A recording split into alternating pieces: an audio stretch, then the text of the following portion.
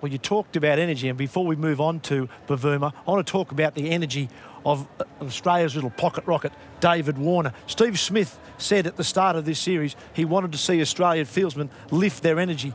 Well, there's no one who's done it more than David Warner. He's led by example in the field. His athleticism, his ability, his pace to cut down balls, to look at that for athleticism there, to pull back balls. Ian Chappell said something the other day that he thinks he saves something like 20 to 40 runs in the field per innings. And then with the bat, he punches into the gap and he hits fours. We know that. But he also likes to rotate the strike and put fielding sides and bowling sides under massive pressure. So I've loved the energy of the Australian vice-captain, but unfortunately, Ian Healy, it wasn't quite good enough yesterday. No, not really. He got it to 52. We were none for 52, and then South Africa's little pocket rocket, 161 centimetres.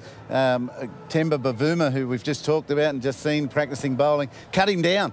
You have a look at David Warner, very confident, going to take on the single, going to rotate the strike, and about halfway through you can see him have a good look at Temba Bavuma. Where's he come from?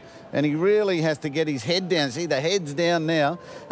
We're about to see Kikiza Rabada, as Kevin Peterson say, come into picture and let the ball go so that Bavuma can get it. And have a look now that he's really about to launch off that right foot, get his hips and back into it so that he can just pick the ball up and flick it without a backswing at all. He's been able to pick it up, get the back into it, leverage against that and get a throw that's fast enough to get David Warner out. I think he's angled to the ball, then he cut into the ball, then he's beautiful leverage to get that arm speed to beat Warner. Yeah, unbelievable. It was interesting what David Warner said in the interview. He said that he went flat out. He thought it was always going to be tight. I thought for a moment around about here, he'd already had that look at Bavuma, and he's sure he's going hard, but I thought he made an assessment halfway down that he was going to get there, even though that he didn't expect that piece of brilliance to be able to pick the ball up and flick it all in the one motion. And even at the end,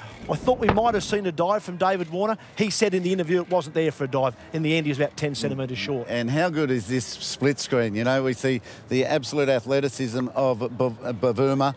He was running sideways, then he cut into the ball. I think you've touched the wrong thing. I think you've touched the screw there, mate. and cut into the ball, and then the skill and the anxiety of David Warner wraps it up beautifully. It was a brilliant piece of fielding, and as is often the case with great bits of fielding and run-outs, it leads to another wicket. It leads to trouble in the opposition team.